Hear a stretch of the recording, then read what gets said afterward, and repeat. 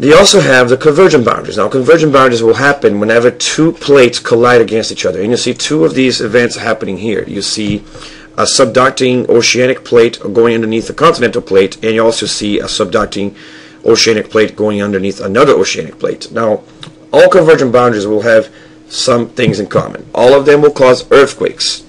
And basically this will happen because the two plates are sliding past each other, and there's going to be a lot of friction between the plates. And sometimes, because of that friction, the rocks will get caught against each other, and then they can't really move. And so, when they caught against each other and they can't really move, they cause the rock to deform. Because remember, these plates continue to move and subduct regardless of whether or not the rocks allow them to move. And so, what this does is it deforms the plate. And you can see that happening because the volcano mountains are forming here, right? The plate is literally buckling and it's deforming. And ever so often, what's going to happen is that this rock will crack under the pressure of being deformed, and as it cracks, it returns to normal size in a split second and releases all the energy of the thousands of years that it was under pressure of being deformed. And that is what releases the shock wave that becomes the earthquake. So you're going to get earthquakes as one of the things you're going to have in these features. Another thing that shows up in all of these is volcanism, because as the one plate of the sinks underneath the other, it hits the asthenosphere in the mantle and it starts to melt. And as it melts, it rises to the surface, melting the crust that's above it, because it's going to be much hotter than it. So it actually melts the crust in its path, which create magma chambers underneath the continental crust or the crust that's sitting on top. Another feature that's very normal, it's going to be a trench or a subduction zone, because you're always going to have one plate that's going to be going underneath the other. Another one that's going to be the rocks are going to crack under the pressure that we just talked about when we talked about earthquakes. So there's going to be a lot of fault lines and thrust faults and volcanic fissures and things like that. And you're also going to have rocks folding. Okay, remember there's 5 features that you're going to see a lot. You're going to see folds, faults, trenches or subduction zones, volcanoes, and earthquakes. Now let's talk about each of these features on each of these types of continental collision boundaries. And there's 3 types. When oceans hit the continents, when oceans hit other oceans, and when continents hit continents, which is not in this slide. We'll see it in the next slide. So here in the convergent boundary between an ocean and a continent, you see that the subducting plate will always be the oceanic plate because it is denser, made of mantle-like materials. Since it's newer, it's going to be basalt-like igneous rock made rich in magnesium, while continents will have several different types of composition, but it will be more rich in silicon and oxygen. It will be lighter, even though it's thicker, and it will stay on top. Now, since the oceanic crust has water in it, that will soften up the crust, which will make it easier for it to melt, creating even more magma and increasing the amount of volcanism that's happening here. So you're going to make very, very hot magma plumes, which will fill magma chambers underneath the continental crust, at the top of the continental crust, especially on the area of the continent. Remember, this whole thing is lithosphere. Remember that part of it is the mantle.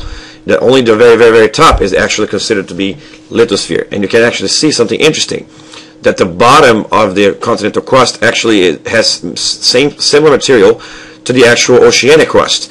This is where basically the asthenosphere will start. The mantle will start somewhere in between here, on the bottom of the lithosphere, and that's what that line was going to be called the Moho discontinuity, remember? And you also notice that the top of the continental crust is going to be different. That's going to be the lighter, less dense material, but the bottom of the continental crust, which includes a piece of the crust and a piece of the mantle, is going to be made of something that's very similar to oceanic lithosphere.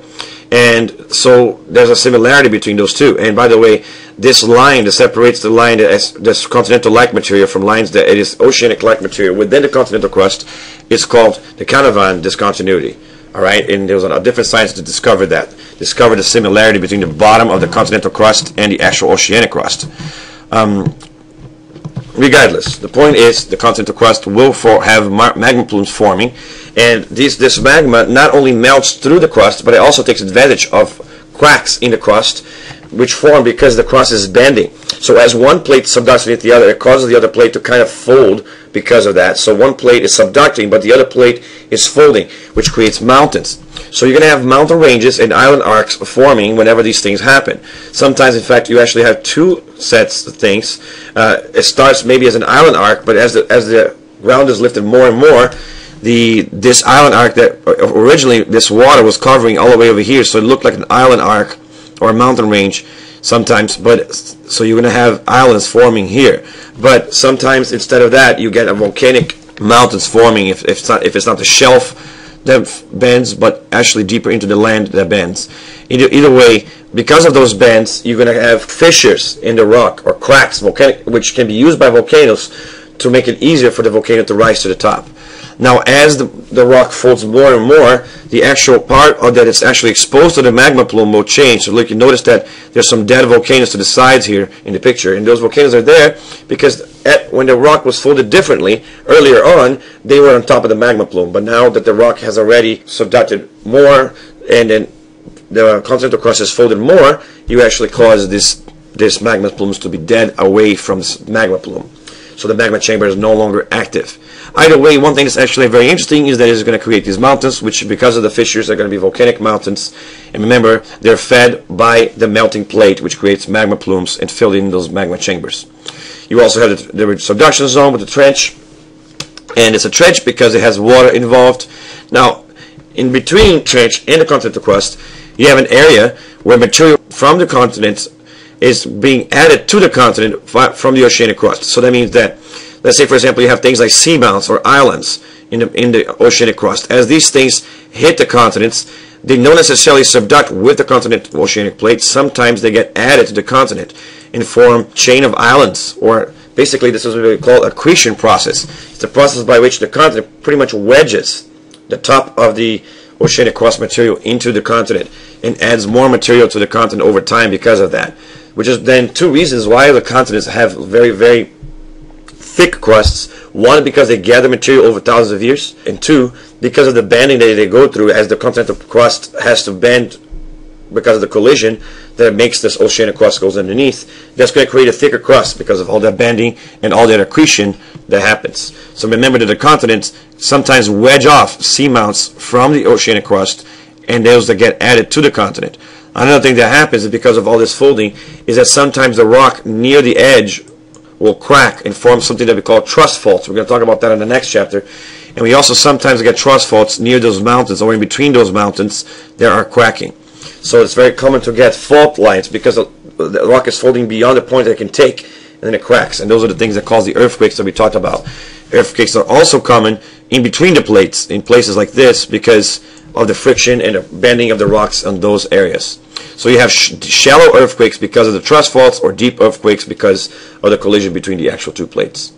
Now you can see the similar process happening here on the oceanic versus oceanic crust hit, and you can see that what will happen is that the densest of whichever one is denser of the two crusts will actually subduct underneath the other.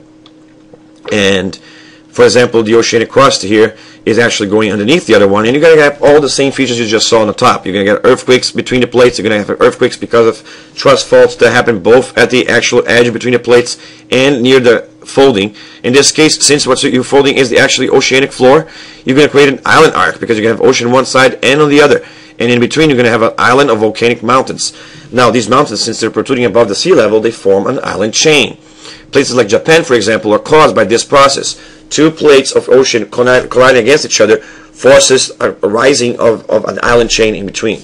By the way, this is a good example of what happens in Chile or the Rocky Mountains up here in South and North America as it hits the oceanic plates of the Pacific Ocean. Down here, you're going to see that one side, the side that's going to stay on top, is going to have the back of it is going to be unfolded, and that's going to be called the back arc region.